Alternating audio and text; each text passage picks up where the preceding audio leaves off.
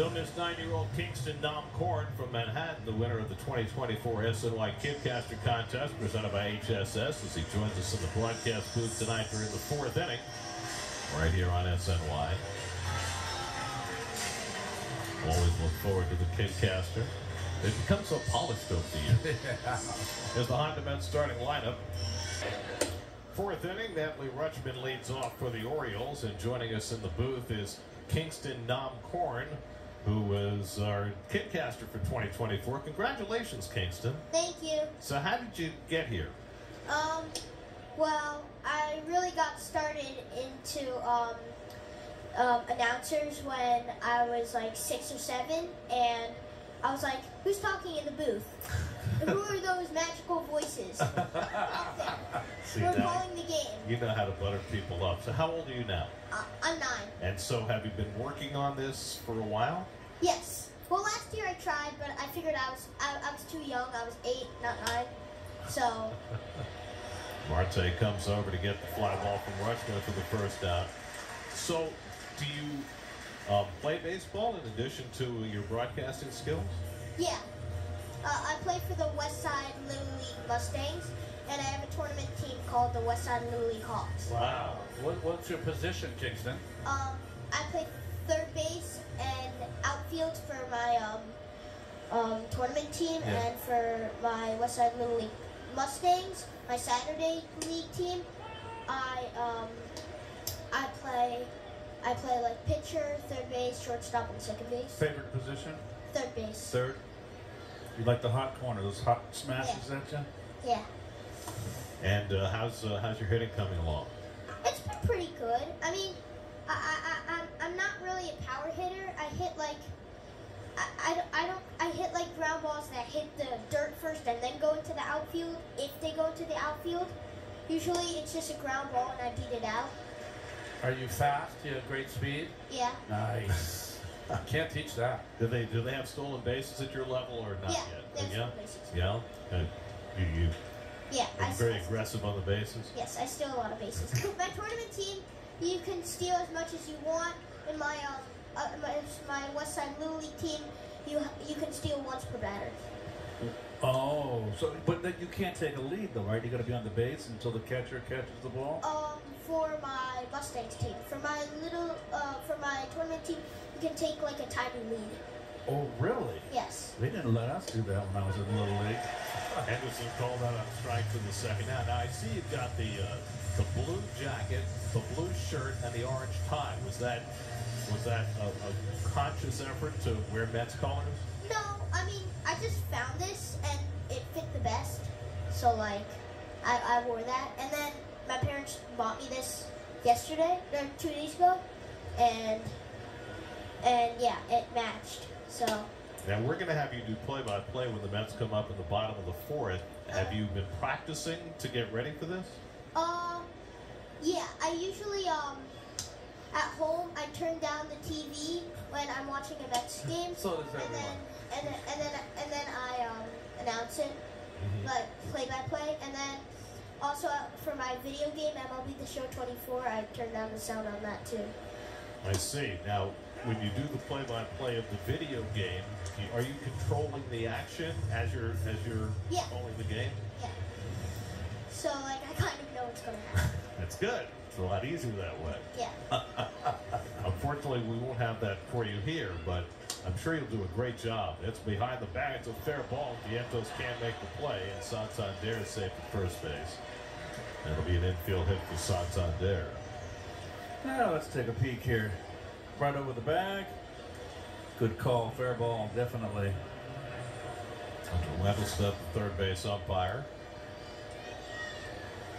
So where do you go to school, Kingston? I go to school at in the Calhoun School in New York. Right, and do your friends at school know that you're doing this tonight? Only the ones who are baseball fans. My best friend Evan, who is on my Little League Mustangs team, he's like my best friend. I think he's watching today. He's getting to stay up late today. Well, that's good. Nice. So are you telling me that this would be past your bedtime if you weren't here tonight? I think Well, depends what time it is. I Well, don't. it's 8:07 right now. 8:07. I'd be going to bed in like at like 8:30. So like a little like 20 minutes from now. Gotcha. So when you do your play-by-play, you're doing the early innings of the game. That's Yeah. moved into left center field, a base hit from Mountcastle, and Santander pulls it at second. So the Orioles have something going with 2 out of the 4th. So you do your homework before the game? Well, it's actually nice. I don't really have that much homework. What? Well, I mean, like, I do it mostly at school. I do a lot more work at school. So, like, I do, like, a lot of work at school. So Also, Keith, it's the summertime. He doesn't have school right now. Well, I have some. besides the point. I have some things that my teacher wants me to, like, do, like, for me to catch up when I was sick and stuff. So, I do that a little bit. I understand you also have a budding musical career. Yeah. Tell me about that. I sing for the Metropolitan Opera, children's chorus. Wow. That's I mean, outstanding. And you're up in the booth with us? I mean, that's amazing. I mean, you've already out-accomplished all 3 of us. Right. That's great. You play an instrument? I play the violin. I mean, the Met is very like hard to like do anything else with. Last year it conflicted with my baseball, so we had to do both and both. And yeah, and then I haven't been really able to do violin practice because of the Met. Sounds like you're a very busy young man. So with 2 to Hernandez, and he fouls one off. Do you aspire to be an opera singer? No, not really. I just, my parents took me to it. I didn't even want to go. So, like, I didn't even know what was happening and stuff. So they made you go? Yeah. They forced it on Not really. I mean, kind of. Kind of like Juan in baseball, Keith. That's it toward the hole, smothered by Vientos, and he gets the 4th play. Beautifully done by Vientos. And it keeps the Orioles off the board in the 4th.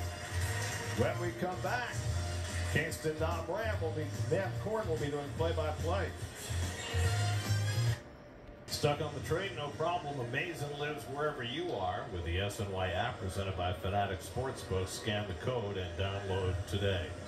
We go to the bottom of the 4th inning. The Mets with a 2-0 lead. And for your listening pleasure on play-by-play, 9-year-old Kingston Nanm Korn. Go ahead, Kingston.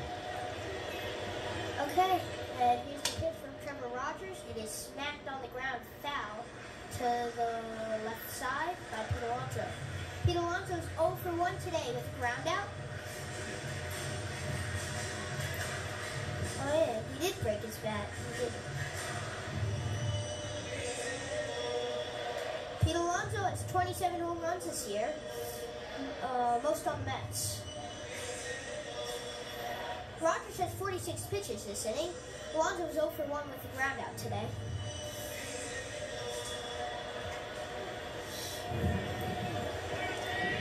Pete Alonso getting ready in the batter's box. Trevor Rogers stares at Alonso, and here's the pitch. It is smacked way back and foul. Rogers has been using his fastball a little better in this last couple of innings. Yeah.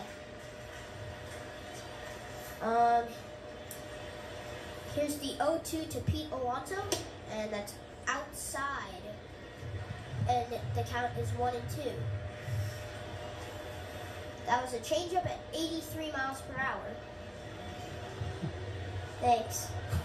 Here's the 1-2, and Alonso smacks that one, and it is down for a base hit. It goes to the wall. Pete Alonso is trying for 2. He'll make it in there standing, and it is a leadoff double in the bottom of the 4th.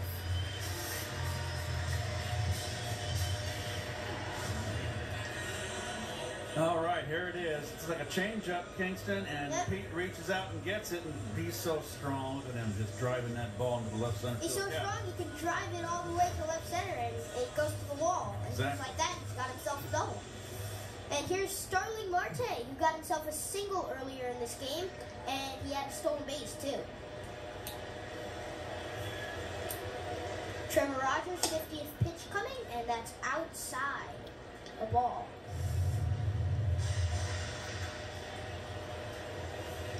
Starling Marte was on the IL for a long time. He came back yesterday. Here's the pitch to Marte. He swings and he waves at a changeup at 84 out of the zone.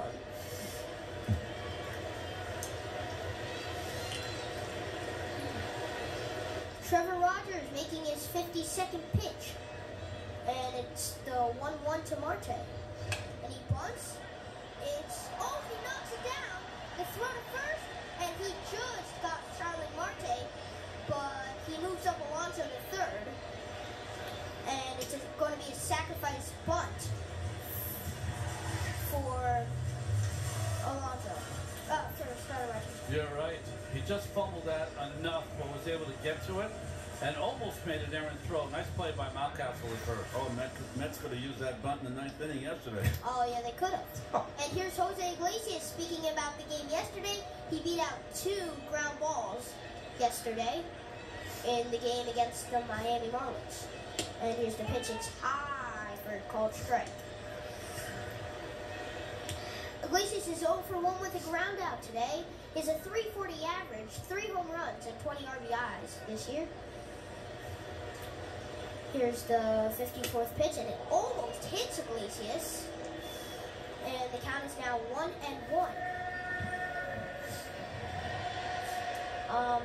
Rogers, this is going to be his 55th pitch. And it's coming in the 4th inning, bottom of the 4th, and it skips off the dirt. And it's a ball, 2-1. I see the Orioles brought the infield halfway in at the corner. Well, not even really. They were halfway all across. Yeah. Might be because of Pete's speed. Yeah, he's not too fast, but yeah. He's faster than a real polar bear. Unless he was running downhill. Oh yeah, this is really There we go, there's a polar bear. Penske's chasing a salmon. I mean, he's in his white uniform.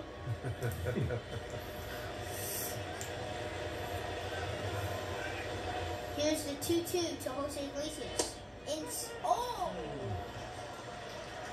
And that's called a strike 3. 90-mile-per-hour pitch. And here. Let's see if it hit the corner. Oh, too close to take. What do you think? I don't know. I mean, yeah, as my dad always says, too close to take. And then my sister always copies him. Too close to take. Here's the 0-0 to Alvarez, and he takes outside for ball 1. Always good to listen to your parents. And your sister older or younger? She's younger. She's 5-year-old. Oh, then, you don't have to listen to her. Oh, yeah, I listen to my dad. And then she thinks I'm listening to her. And that's low, the ball. The left fielder, Tyrone Taylor, is on deck. Alvarez is 0 for 1 today. Here comes the 2-0 to Alvarez. It is Rogers' 60th pitch. And that's just low for a ball. And that's a pitch that the home plate umpire, Tom Payne's been calling a strike. Yeah. And the inside pitch looked more like a ball than that. Here's the 3-0 pitch to Alvarez, and he takes a strike on the outside corner. Trevor Rogers, 61 pitches this whole game, and Alvarez is 0 for 1. 3-1 coming to Alvarez. Out, up, and in for ball 4, and the Mets have runners on the corners now, 2 away.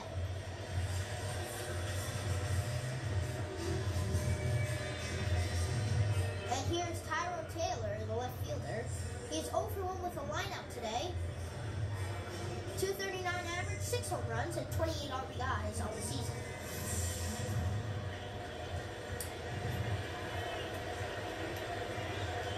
Taylor was the backup for a while Marte just was on the injury. But then McNeil started, as that one's deep, going to the corner. He leaps and foul ball. Nice try there by Santander. That ball drifted into foul territory. Started in fair territory, drifted, almost made a great catch against the wall, but it hit him in the right hand. Another outfielder getting hit in the hand. Yeah, another one that he overran. The McNeil walk-off and Yeah, the Laureano one, and now this one. Yeah, they put that right fielder in center field the next day. Oh yeah, they did? Yeah, they got him away from the line. Oh, okay. Well, I guess he doesn't like the line that much. Here is the 0-1 to Tyrone Taylor, who's 0 for 1 today. He lined out. Ooh, and the way inside, that almost hit him. Alonso at third, and Alvarez is at first. Here comes the 1-1 to Tyrone Taylor, and it's Rogers' 65th pitch of the day. It is smacked through the hole of base hit. That'll score Alonso, and Alvarez pulls in at second with an RBI single for Tyrone Taylor. The Mets now lead 3-0 against the Baltimore Orioles in the fourth. And Harrison Bader will step up to the plate. Well, Tyrone Taylor has done such a great job all season long, and here a big 2-out hit. Yeah. Kind of a hanging changeup, Kingston, up in the strike zone. And he got one right down the middle, and he crushed it through the hole. And here now is Harrison Bader, who's 0 for 1 today, and he flies that one foul. Rogers doesn't look like he has more fuel. We'll see. It doesn't really, because he has 66 pitches. His 67th coming to Harrison Bader, who's 0 for 1 today, with the count 0-1, and he takes down low for a ball. It's been a tough go for Kingston since Rogers came over from Miami. He's given up now in 17 and a third innings, 2/3 innings, 17 runs. And Bader flies that one foul off to the right side.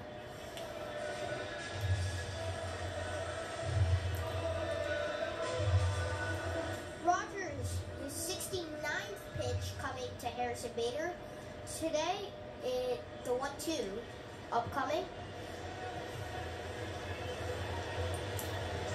Here's the pitch. It is smashed, but right at the left fielder, and he makes the catch to end the fourth.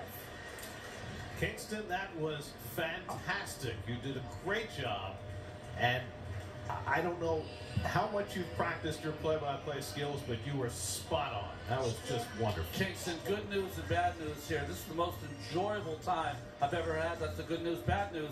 Geltz, you're out. Great job. Way to go, buddy. Awesome. Nice job, Kingston.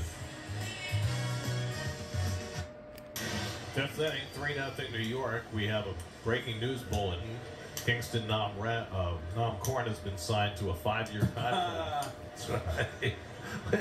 Boy, SNY, they don't know what they're going to do with him, but they know he's going to be a star. I think I'm ready to retire tomorrow. It's like when Fox signed Tom Brady when he was still playing. It's like, I don't know how great he's going to be, but we don't want him to go somewhere else. That was spectacular, I have to say. I mean, we've done this Kidcaster thing for a long time, and nobody ever came more ready to roll than Kingston did.